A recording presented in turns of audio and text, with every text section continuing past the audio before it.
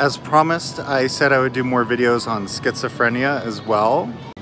So when you do a PubMed search on schizophrenia mast cells, because I'm talking a lot about mast cells right now, you really don't come up with one.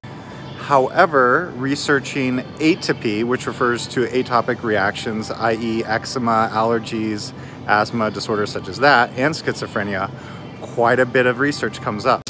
Really quick background, basically there's been a lot of research done out of Johns Hopkins, funded I believe by the Stanley Research Fund, where they found a lot of correlations between gastritis, colitis, gluten reactions, dairy reactions in schizophrenic patient populations.